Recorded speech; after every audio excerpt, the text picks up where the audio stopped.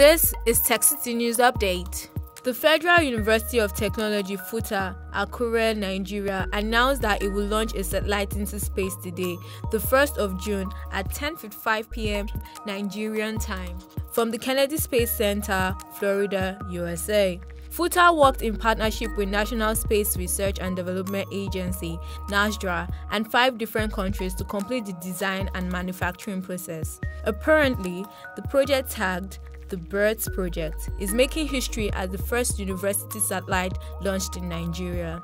The Nokia 3310 is back and is already on sale in Nigeria for around 18,000 naira.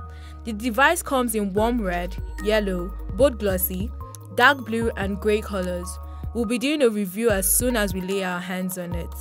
Creator of the Android software, Andy Rubin, has launched his own brand of smartphone called Essential, a 5.6-inch titanium and ceramic screen device with a tiny gap that gives the edge-to-edge display effect on the device. It has an 835 processor, 4GB of RAM, and 128GB of non-device storage.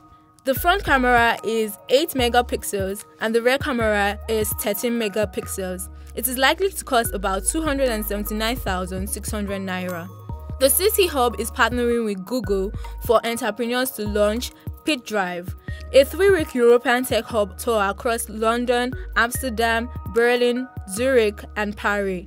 Partnering institutions are set to bring 15 elite African tech companies together to pitch to investors, explore international opportunities, and learn about frontier and technology markets. So if you're an African startup founder with tech talent looking for funding and investment opportunities, you should look this up.